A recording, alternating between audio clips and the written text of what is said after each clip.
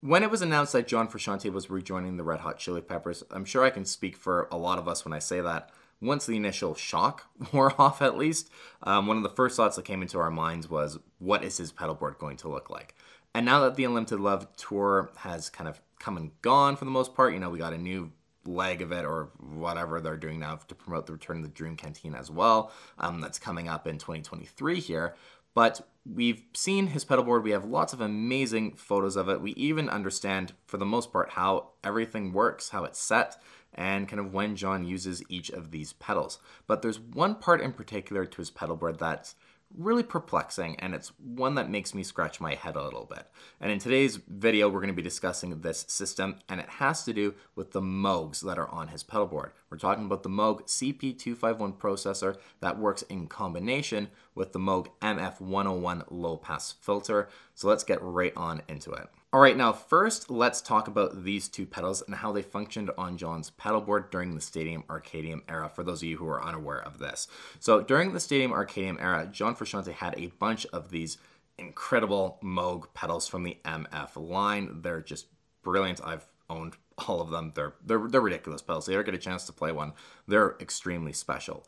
And these pedals were kind of used in place of a lot of the synthesizers that he used in the recording studio during the Stadium Arcadium era. The 12-stage phaser Moog pedal was used during the By the Way era as well, and it was kind of the first pedal you saw on his pedalboard from this specific line. Now, these pedals are fantastic, but they are a bit of a pain to power, and they're very large, as you guys can tell. They take up a lot of space on the pedalboard. It's a lot of real estate space for one pedal that you turn on for one part of one song, for example, when we're talking about like the Murph.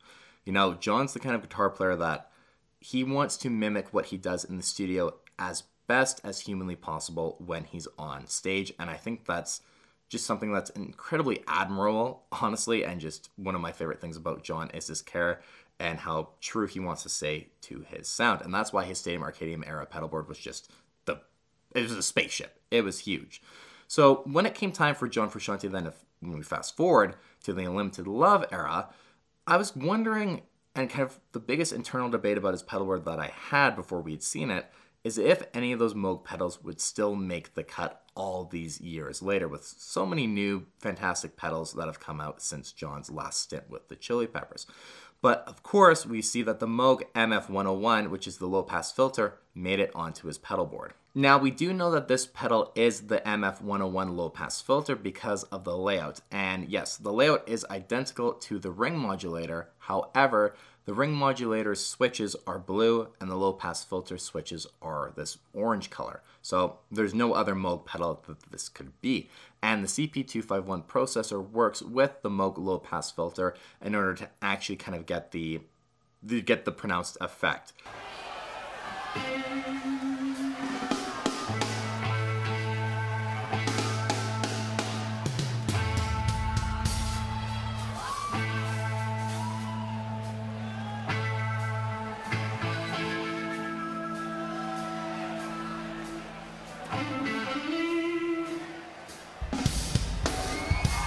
When I was gonna own you a little low, stealing another breath. I love my baby today. Who knew all the side of you? Who knew all the stuff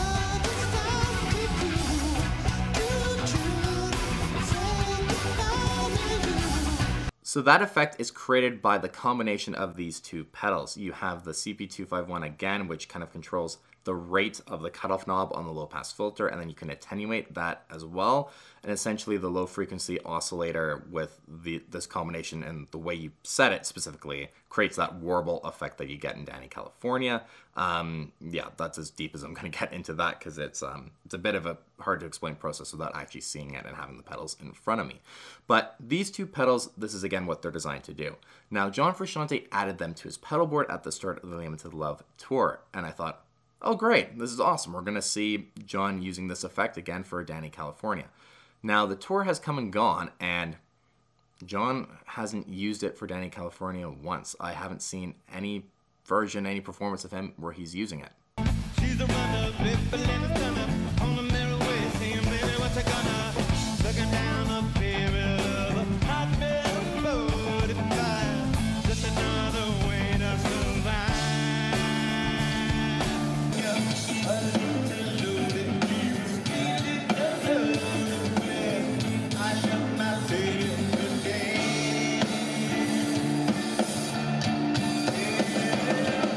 And this is kind of even more interesting when you consider the fact that John Frusciante would actually sometimes use the WH-10 wah pedal instead of these two Moog pedals for that part in Danny California. But instead on the Limited Love Tour, he's elected just to go totally clean and not have any effects on for this part of the song. Now this begs the question of today's video. Well, if John Frusciante isn't using these two Moog pedals for Danny California, what is he using them for? Now, when I first heard Veronica off of Limited Love, I'm like, okay, obviously John Frusciante is doing his wizardry with those synthesizers, those modular synthesizers, to create that beautiful effect. But in a live context, it's not worlds away from the effect used with Danny California and those two Moog pedals. Now, that's another theory that I had, and we saw him on his pedal board, and I was like, okay, is he going to have it set to kind of be the same effect and just use it both times, or is he going to choose one over the other? Well, the tour's come and gone, right? And they haven't performed Veronica once. So there is no time in any performance, any footage I've seen where I could sit back and think to myself, that's the Moog MF101. That's that low pass filter going, that's that specific sound. I personally haven't had a moment where I'm like, oh, that's what that is, and that's what I listen for when I watch all these concert footage videos. I'm listening for, okay, that's probably that. Okay, yeah, that definitely sounds like he's using the Big Muff now. Okay, that's the DS2, that's the SD1, whatever it is. I've never had one moment during the tour where I thought, okay, that's those Moog pedals. So this is just a really interesting thing that John's done with this pedal board, because as I mentioned earlier, those two Moog pedals take up a ton of real estate space on his pedal board that already is pretty jammed tightly together. He really can't cram anything else on the pedal board. I mean, when he added the Not Right from Wilson Effects, they actually created a custom kind of riser for it, so it's kind of in between the first row and that back tier. And it makes sense, at least because, too, the way he will tap dance and add that together with the Variac fuzz at the same time, the way it's set up, it's a very quick tap dancing sequence. So it was a really smart thing that they did. I'm sure Henry did that. It was a really smart thing to do. But in terms of real estate space as well, he really didn't have many more options as to where they could actually put that pedal. And as I mentioned earlier in this video as well, they're not the easiest pedals to throw on a pedal board, also in terms of just their requirements, because you need a ton of cabling to make this specific sound and set everything perfectly on both pedals. And then to power both of them, I believe they're, off the top of my head, center positive, and they require a specific barrel jack size in order to actually power them properly. So it's just a bit more of a pain in the ass than, most of your standard pedals are. So to have these pedals on its pedal board and to not even use them is a little bit of, it might have been a little bit more of a pain than it was worth. But this is where kind of my theory, at least, running theory at this time at least, is as to why John Frusciante has both of these pedals on his pedal board. And it's because John really cares about his sound and being as kind of, true to the recording as possible. And he likes to have every option covered in case they throw a song that they haven't performed yet on the set list one night. He doesn't want to have to say, oh, well, I don't have those effects on my pedal board. I can't do that. Or give Henry, hey, it's an hour before the show, but, Chad's really keen on performing Veronica tonight. Can you quickly change the pedal board and throw in some effects so I can actually perform this song properly? They don't want to do that either. And I mentioned earlier again that during the Stadium Arcadium era with his pedal board, that's kind of something John did. And that's kind of a philosophy he lived by a bit, which is, let's cover all of the bases, have all the sounds there at my disposal at any given time, even if he didn't use them. They're there. And he has the ability to use them if and when he wanted to. If they threw a different song on the set list, for example, they're there. And that's what I think those two pedals are doing on his pedal board. I think that they're actually set for Veronica, but they just haven't performed that song yet. Just the way the set list ended up working, it just never ended up making the cut. But in case it did, he had it set that way. And then John instead elected of, instead of having an additional system with another low pass filter on his pedal board, he just thought to himself, what, I'm just going to play it clean, no effects on it, and that's kind of the new way I'm feeling Danny California for that verse part. And there's one final part to this whole kind of Danny California verse conversation of John Frusciante using no effects that we got to add in here. Of course, okay, he has the CP251 and the MF101, the two pedals that he needs in order to be able to perform that part properly. However, he also has the Line 6 FM4 on his pedalboard. And Josh Klinghoffer actually used a specific function on that pedal when he was with the Red Hot Chili Peppers in order to perform Danny California. And you can get a very similar effect through the FM4. So if John Frusciante really wanted to have an effect and not add another Moog MF101 to his pedalboard, he could use the Line 6 FM4 and it's not the exact same effect. You know, with John, maybe he was like, I want to do the truest form of that effect possible, or he just decided, you know, I just don't need an effect for this part, I'm just going to play it clean.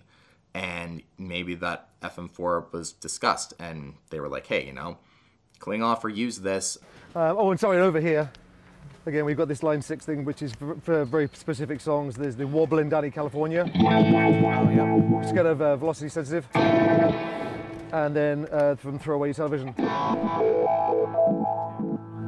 And if you guys have a Line 6 FM4 at home, you don't need to run out and buy these two Moog pedals. You can just use that effect and do the same thing that Josh Klinghoffer did. Yes, it's not the exact same effect, but it's extremely close, and for what those two other Moog pedals cost now, it's definitely worth just doing it that way. And plus, it takes up way less real estate on a pedalboard of yours, and again, you don't have to worry about the pain in the butt powering issues that you're going to have with both of those pedals. So John Frusciante has a few options in order to perform that effect, you know, more than good enough on his pedalboard for the Unlimited Love Tour, but he elected not to. So this is why I'm leaning towards it being set aside for possibly Veronica, and just being a song that never made the cut. He didn't use it, but it was there if and when he needed it. So that is today's video. That's the whole discussion. I was thinking about this the other day, and I was looking at John Frusciante's pedalboard, and I was like, man, you know, what is going on with those two Moog pedals? And here's me now rambling on for 10, 15, however long this video was about this effect. But I think it was something just worth discussing with you guys, because we pretty much understand how the rest of the board worked and what everything was used for and when. But these two massive pedals, complicated pedals, just kind of were chilling the entire tour and really didn't see any use. And if you guys did hear something during the tour that you think could have been these two pedals, please let me know. Link it down below as well would be the ideal thing. And I'll take a look at it and we'll see. But, you know, we're looking for something that's kind of like that warble from Danny California or Veronica-esque sound. And I personally didn't hear anything like that. And for John to use those two specific pedals again, instead of, you know, a newer option for that sound, really makes me think that he had something very specific in mind, but we just didn't hear it. So you guys, thank you so much for watching today's video. As always, please leave your thoughts in the comments down below. The comments just help the algorithm out and help promote my channel and the videos so much, so they're always greatly appreciated. Please give the video a thumbs up if you enjoyed this discussion and love my John Frusciante videos as well. That helps the channel and just me out as well. Lets me know I'm doing a good job with the videos I'm making. And we'll see you guys on the next one.